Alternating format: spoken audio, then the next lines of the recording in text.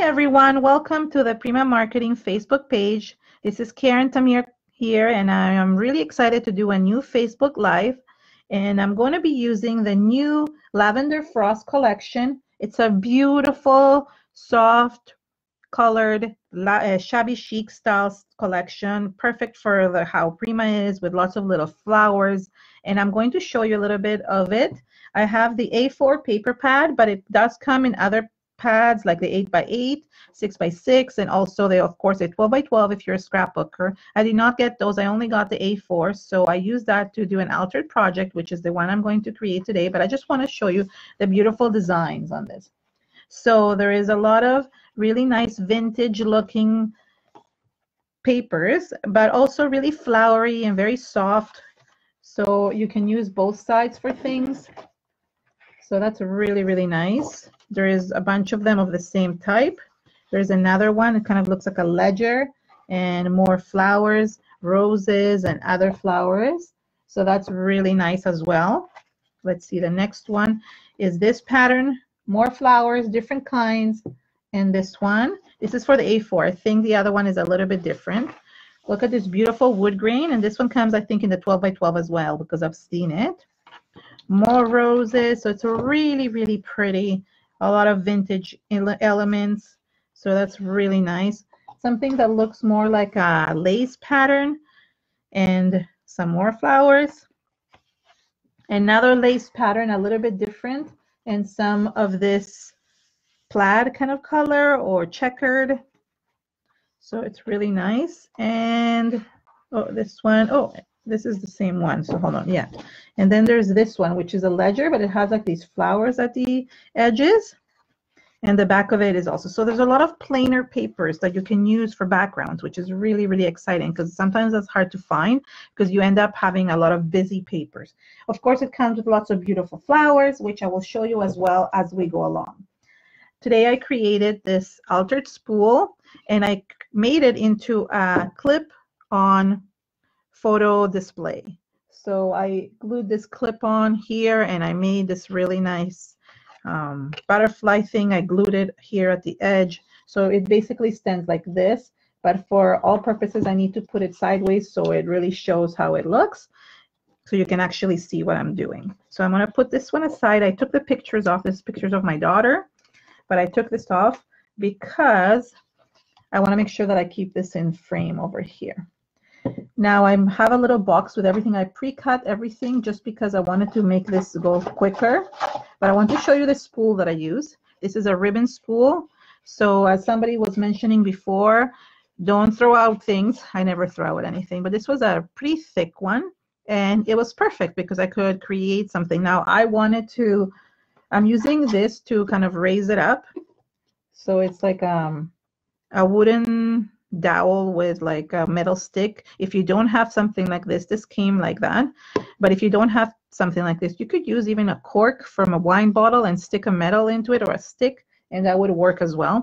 I really thought originally to put it through here, but I thought it would be too short, and I really wanted it to stick up a little bit more. So I ended up gluing it on top. I also pre-cut the circles. So these I pre-cut from, where are these papers? I don't know why I didn't show you this paper, which is, I think it's the last one. Maybe that's why. Where did they go? Oh, there it is. This is the back of the wooden paper. I guess I must have skipped that one. It's a really pretty one. It was one of my favorite ones. And I use this one to cut the two circles that go top and bottom. And I also use it to cut the butterflies. So I use quite a few of these. But the nice thing is that this A4 comes with 5 sheets of each pattern. So it really is nice for that. So I cut the 2 circles, which I'm going to glue top and bottom. I also cut from one of the ledger papers, the one that has these flowers. I cut the strip that goes across, and all I did is just measure how tall it is. As I said, I cut these butterflies out of that same paper for the front and back. So that's really nice to have it there. And what else did I do? Okay, that was it. Oh, and I have the paper clip. So the first thing I'm going to do is I'm going to glue these circles to the edges. And that's really easy. I'm going to use some soft matte gel. This is a very simple project if you have the right stuff, but you can decorate it any way you want. It's just basically having the spool and saving it from other projects. I mean, yeah, because if you use the ribbon, then you can just go ahead and add it to, and just save your spools, right? And then you can use it for anything. So as somebody said, they're going to go dig it out of their garbage, because if you use your ribbon, you might as well save something so you can create a really nice project. So this is, I mean, simple. All I'm doing is gluing it. You can use any type of glue. I like using soft matte gel just because, first of all, it's really easy to apply, but also what's nice about it is that it dries matte. So if anything goes beyond the surface of what I like, I can just, it won't look like glossy. It will look quite matte and it will hide. It's a kind of dries transparent. I'm going to do this one on this side. So it's quite easy to do. And if you have any leftovers, of course, you can use scissors. So you see, I mean, my circles were not cut perfectly. So I'm just going to trim it. Another way of doing this is also, if you want, you can use some kind of distress tool, which I'm going to use in a second. I'm also going to glue the inside. That way it holds. And that I am going to just glue this. So I just measured this. And you can do this obviously with any type of paper, whatever colors you love. It doesn't have to be these soft colors, but it's a really nice gift idea, even for teachers, to make something like that, a photo holder for their classroom, or for grandparents, or for parents, or for whoever you want, basically. So that is there. So look how pretty this paper is. I'm going to use the distress tool while this is holding. I want to distress the edges and kind of remove any leftover paper. It also gives a really nice distressed look. Sorry, I'm trying to talk over this. This is an amazing tool. I wish Prima would bring it back. I haven't been able to find it in many places to show people what it is. But for those of you who have it, or you can use any sandpaper or any distress tool that you have, that would be fine as well. So I'm just kind of evening the edges, and I'm going to do the same thing on the other side. So this is quite easy, and it just gives it a really nice effect. It does make a big of a mess, but I can just wipe it with a baby wipe. So there we go. We have the spool. Just cleaning it out a little bit. There's my spool. Look how easy it was to just turn it into another color. Just use any paper. If you, let's say you like dark papers, then just use dark papers, you know, like you don't have to use the light papers like I did. Like this is really cute for a girl's room, but if you want to do this for like a photo clip for a boy's room or for any type of other stuff, then you can just use darker colors. You can make this any way you want. The other thing I'm going to do is I'm going to glue this one on top. It doesn't really matter which side you use. Some of it will get covered anyways. I am going to use heavy gel for this one just because I really want this to stay. And I'm going to apply it to the bottom of the spool. Now you could paint this in white, which I might just add some other stuff later. Most of it will be hidden and behind the flower, so that's why I'm not worried too much about it. So that's quite easy. And as I said, if you don't have something like this, all you have to do is just take like an old cork or even just anything and just stick it on top. Like you can get a piece of metal or wire, I mean something strong enough, and that would work as well. So anything goes. Cork, I think I figured cork would be the easiest. I mean, it might not be as wide as this one, but it doesn't matter. It actually will give you more space to put flowers and stuff like that if the cork is smaller.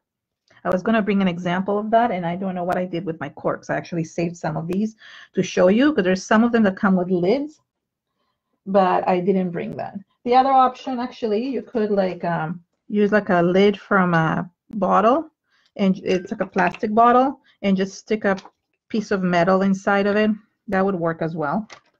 I'm sure you can find some metal pieces, so that works. Now for the butterfly, and I'm going to do this lying down so I could show you. I basically glued it like this on top of each other, and I used this soft gel as well for this one. So before decorating it and doing everything, I went ahead and added some gel to both of these. Both sides would be good. So I'm just going to do this soft gel again, just because I want to make sure that it doesn't show specifically like the matte color one because of that. Okay. So now this is a little bit tricky and not as easy to do, but I managed. You're going to have to line them up. I lined them up at the top. And you'll still have to move it. The nice thing about the gel is that you can still move it around, even though it's stuck to each other. They're stuck to each other. I want to make sure they're lined up and holding. I'm going to get the paper clip. That's one thing I'm going to do, is I'm going to use the paper clip in the meantime before I glue it. I'm going to use it to hold things here. You do need those paper clips to hold. And some of the edges might still have the glue. So you could use like any type of embellishment here at the top. You could die cut basically anything. Circles, I mean any type of animal, whatever you want. Doesn't have to be a butterfly. You could do a bird. You could do a star, a moon. So anything goes. I'm just trying to glue the edges, and I'm using my fingers for that. Making sure that everything sticks. Okay, there we go. We have the butterfly. Now this is backwards. So you see this is right now it's holding the stick, but eventually I'm going to glue it the opposite way. That way you can actually hold the photo. But in the meantime, I'm just going to use this. Now I'm going to have to use something. I always forget that things are not as easy to create when you're on camera, because you need to make sure that people can see what you're doing. And right now you probably can't if I hold it like upwards. So I'm going to try and, as much as I can, I'm going to try to show it to you sideways. Now, one of the things I love doing is I love putting cheesecloth on things. It really gives that really nice soft look to any piece. Scrapbooks, I love using it, and I love fraying it, you see. So what I like doing is I like cutting little pieces of it and actually open up and making like wisps of it. So that way it really looks soft and pretty. I think I'm going to add a little bit of gesso here just so it looks nicer. Oh no, not gesso, or like white impasto paint can go as well. So before I do anything, I am going to add impasto paint, which is also really hard as always. I don't know why it is, but the white impasto paint is harder than all the other ones. Okay, so I just want to add a little bit of white to the edges here. I could have done this obviously before I glued this, but I'm trying to save time, which maybe wasn't the greatest idea to do that. You could also use gesso for this. You don't have to use white impasto paint. You can use any white paint. I just had that on my desk, so that's why I'm using it. I think I must have used it for the original project. I'm just adding a little bit so it doesn't really show in the background. And the reason why I'm doing it, I guess, on top is because I really want it to dry already by the time I get to it later. That way it doesn't move as much.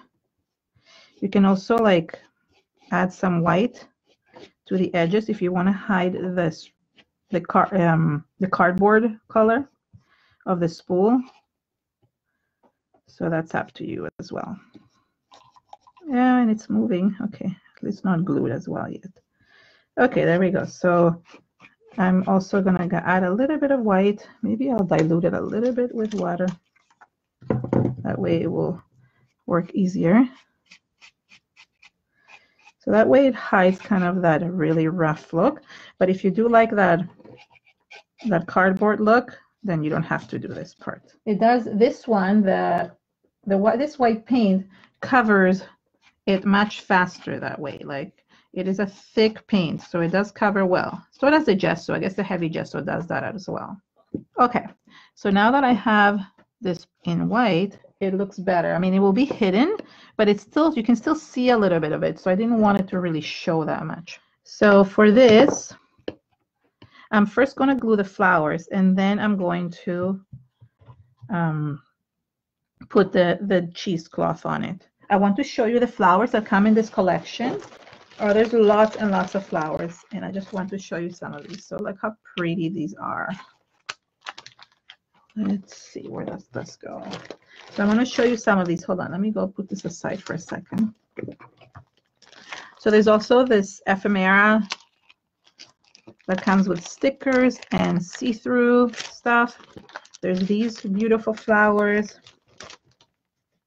There's these ones. I think I'm going to use some of these today. And I've used a lot of these ones. These are really, really pretty.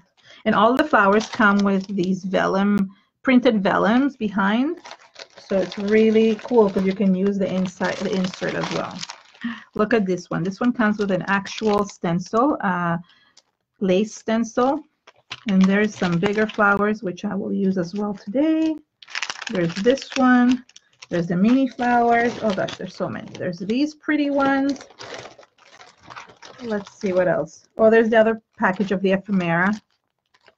There's these with the butterflies that I'm going to use as well. Oh my God, there's so many nice ones. It's hard to like even know what to use. So there's also these tickets, which I added a little ticket as well onto that. These flowers, and finally these that I'm going to use. So anyways, there's so many little flowers. You have to basically choose the ones you love. And that's usually the problem that I have when I'm choosing what to use for these. So let's see. Let's see what we want to use to decorate these. All right, let's start with these ones. I'm going to make the other one I made was more like purplish in color. So let's do this one more pinkish just to make it a little bit different. Okay, so there's a bunch of flowers. I mean, I just take out flowers. Don't always know if I'm going to use them all, but it's good to have. Okay, so I might have with, you know what, maybe if I used another thing. Oh, there we go. How nice is that? Now I have like this mount of flowers here. Mount of I mean, this pyramid that I could use to put the flowers on. Because it's really hard to kind of know where you're going to add them. Now for this, there's two options. I could use like the heavy gel. Maybe I will. Or you could use Fabri-Tac. Maybe, I don't know. I always make a decision later on of what I want to use. But either one would work. Even the soft gel would work. It's just that the soft gel, you have to wait for it to dry. And these ones dry a little bit easier. So I am going to add these two roses right here on the top. And then I'm going to have some smaller ones kind of fitting inside. I have to take these out. All right. So, I mean, putting flowers, you can do that everywhere. Doesn't really matter where you're putting flowers. It's just nice to kind of arrange them in different areas. Now, the point of it is that you don't want to all be at the top because you're going to cover the beautiful papers. So you want to stagger them. And the way to stagger them is to, same as with scrapbooking, you want to kind of form that triangle. So I'm forming it over here. So I have this one here, there's a triangle, and then the other one could be here in the back. Okay. And these flowers are so beautiful. They have these really pretty beads in them. Let me show you what I mean. Okay, so let me show you here. So you see these beads? They have these cute, cute beads on them. So there's that. And I need one more flower. Let's see. Which one do I want? Okay, I want a purple one. Let's see if I can find one. Oh, there's some purple ones over here. So I just go and move around and find the ones that I want. There it is. That's perfect.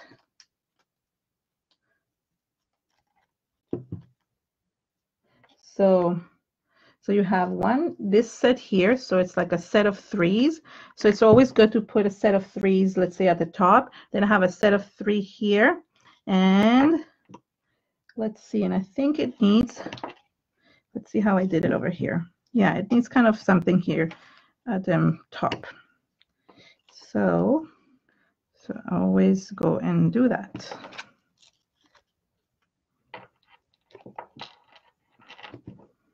Oh, I didn't realize how hard it was going to be to create this sideways. But it's okay, I managed. All right, let's see. I'm going to add a butterfly as well. Let's see, one of these purple butterflies or these white butterflies, I'm not sure. They already come with sticky on behind them, but I think I might actually, nope, they work. So that's cute. There we go. Now I want to show you what I do with the cheesecloth. So since there's already glue behind things, all I have to do is just basically stick a piece of it and just open it up and it works. So for example, let's start with here. Sometimes I lift things. Can you guys see? Hold on. Let me put this backwards a little bit more. So I lift one of the flowers and I kind of stick the cheesecloth in between them without hiding the flower. So I try my best not to hide it. Now I'm going to do it up here. Let's put that back on. I need something to lean it on. And I need another piece of that cheesecloth. And again, I'm going to lift this up a little bit. And since it already has glue, it just sticks itself to it, which is why I like doing this after, because otherwise it gets very, very messy. If you try to stick it first, it gets super, super messy and it's very annoying to glue. And I do like when these pieces kind of stick out from inside here. So that looks nice that way. And because this is a dual-sided photo clip, I want to make sure that it fits on both sides. I mean, so it's pretty on both sides, I meant to say. So I'm going to turn it around and I'm going to finish it up on the other side. The glue is still pretty tacky that it will work. Okay. And this is perfect because now I'm going to add another one over here. So, for example, I'm going to glue this over here.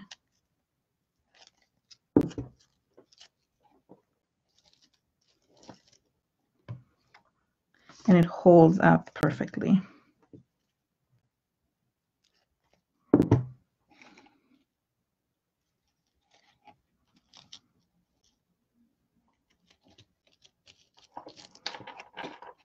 Okay, I need a purple flower from somewhere. It's a little bit bigger than usual. Let's see if I can make it hold. Oops. And sometimes I do need to move things around if I see that. Okay, there we go. So I have to like check it from all sides to make sure it doesn't look weird, and it does. This is too big. I don't like it over there. No, it has to be smaller flowers. So sometimes I do have to do that, where I'm checking something from one side and it doesn't look as nice as I thought it would. Let's try a different flower. Okay, let's try this flower now.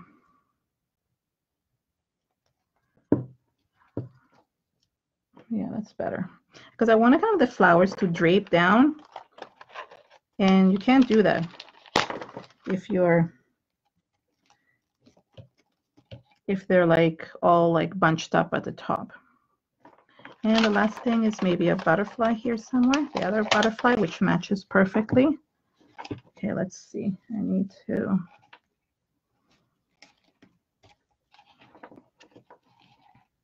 Okay, hold on. I need to add some little flowers. So even in the other one, I did add some of these little flowers that you can see here. So it's these little ones, I think. Is it these ones or is not? I think it's these ones. I think it's these ones. There's so many little ones. You usually don't know what to use. Some of these are really cute. All right, so let's put some little ones here. Kind of complements everything and helps build some more layers. Let's see, where do I need this one? I need this one over here. And I need these little yellow ones and a pink one. So I'm trying to keep through those three colors, very monochromatic that way. So I'll show you soon in all directions. I'm just trying to see where things are missing. Okay, I think a little one is missing here. And then I think we're done. I don't want to add too much, although I already added so many flowers. Okay, so this is how it looks. You see I think it's missing a little bit of cheesecloth over here, and it already has it over here. And if you do have something that is kind of sticking out, you can always add some glue and make it stick to where you want it. But I do want a little bit more for this one little bunch here. It feels like it's not connected to the rest. It's kind of on the side, so it's really hard to see. Okay. Okay, so now this has that softness as well. So you can decorate it any way you want. It doesn't really matter, right? It's just a matter of preference of how you like flowers. Some people like a lot of flowers. Some people like less flowers. Some people don't like flowers at all, so you don't have to put those on. Let me move these for a second. Now the other thing is that I want to glue is this one. Okay, so I'm going to glue this, but what I'm going to do is I'm going to glue it upside down. And for this one, let me see which glue I want to use. I want to use the heavy gel for that, just because I want it to actually stay. So I'm going to add this on both sides, inside here. And you can use any clothespin, craft pins. Prima used to make these for their collections. And those would work as well if you have any, if you've hoarded any. This one said smile, so I really liked using that. And it just holds over there, so you can put the pictures on top, which is really, really cool. And the last thing I want to do, literally the last thing I want to do, is I want to add some paper texture. I love, this is my favorite thing to do now, is to add some paper texture to basically everything. I really love doing that because it adds such a beautiful texture to the edges of things. So let me show you what I mean. And for this, the best thing to do is to either use a palette knife or to use a really hard brush, one of those that you've ruined. So I'm going to do that. I have one of these old brushes that are ruined. And I'm going to add paper texture. You could also use gesso. The reason why I like the paper texture is because it has that gritty texture and it's white. If you had the white texture paste, anything basically works. So I like doing that, is that I like grabbing some of it and adding it in some areas. Oops, that's too much. On top of some areas. What it does is that it adds a really soft highlight to each flower.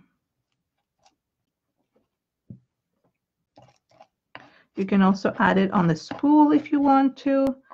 Basically, that's your choice. So I love doing this part. I do this to almost all flowers.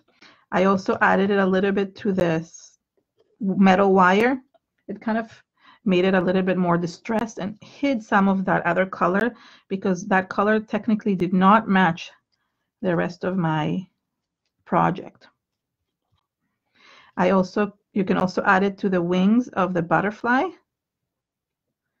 and it makes it look really cool. So basically everything. It's really good to hide any mistakes that you did with it. So it really helps me sometimes when I make mistakes or when I want to add texture. That really, like, it's the perfect medium for that. So if you want to hide anything, that's where you use it. So you see, you can even add it on the spool. It looks really cool, but not everywhere. You want to kind of spread it out. You make it look as if that's part of the background, because if it's everywhere, then it doesn't look distressed enough. I'm just turning it around, and I'm excited because I actually just bought myself one of those Lazy Susans. I've been wanting one for a while, and I thought to myself, oh, why don't I have this? So I could just, whenever I'm doing projects that are like you have to turn around, it's really hard to do that when you are using your hands for it, because sometimes I need both my hands in order to work. So that is something that I'm trying to accommodate, and I thought a Lazy Susan would be perfect for that. I'm sure I'm not the one discovering this, and people could, I'm sure, have been using them for ages, but I just thought, oh, I should get myself one. And I keep on turning until I'm done with what I made. When I covered all the flowers, I think I did. Okay, so that is it. This is my project for today. Oh, wait, actually, I forgot to add, hold on. I did add this little oh hello tag on it. Forgot about that. You don't have to do this part, but I thought it was cute just because I have it. So it would be like a really cute gift to give. So let's see, I could cut this off and glue this underneath here. Let's see, there we go. I did add a little bead here, a little Satan crystal in the middle of the butterfly. I forgot that. So I'm going to do that as well. You can avoid this step as well. Keep on remembering things that I'm doing for them. Let's see, which one should I? They're so pretty. Some of them shine. Okay, so I could add one of these, I think. That would be cute. Oh, shoot, you can't see what I'm doing even. Yeah, I added one of those in the center. And let me add another one of those in the other side. And that is it. I really wanted to create something that was really simple. I hope it's simple enough. It was just a bit hard for me to maneuver with it, but it turned out really, really cute, and I really like it. The butterflies are die cuts that I have. You can use any die cut that you may have. And so I just cut the two butterflies with my die cutting machine, basically, my Big Shot. And I just cut two of them and glue them back to back, if that makes sense. So does that, yeah, so how did I make, that's the butterflies, and the circles I did trace the actual spool, but for the butterflies, I actually die cut them. I cannot cut such beautiful butterflies that way. However, you could print a butterfly from the web, trace it onto your paper, and then cut around it. I mean, you don't have to have die cuts for this. You could just make your own and just print a beautiful butterfly from the net. If you put like print coloring pages, usually you get the silhouette. I would cut it out and then trace it and then cut it out again, if that makes sense. If that helps. I can mention, this is a Tim Holtz, one of those large die cuts, the butterfly one. You know those thick ones? I don't know, big dies they're called. This is a butterfly. There's different shapes. They have the dragonfly, they have a bee, a butterfly, there's a moon, there's different ones. So all you have to do is just use one of the die cuts. And I've seen it, other companies have it too, not only Tim Holtz. There's other companies, I think Cheerilean Designs has a beautiful butterfly. There's lots and lots of different ones that have it. You could also, do like I know Prima, for example, used to have one that was it's like a doily. You could use a doily, doesn't have to be a butterfly. So anything goes. I mean, you don't have to do a butterfly. I just love butterflies myself. But it could be any type of thing. So for example, for the Moonchild collection, that is another new collection. You could like use that one and maybe cut a moon out of it. There is one that has a moon on it. So, and save your stuff. Save the spools from your ribbons. Save any metal cork. Now, if you want to add that metal onto the background, cork would be a great idea to do this.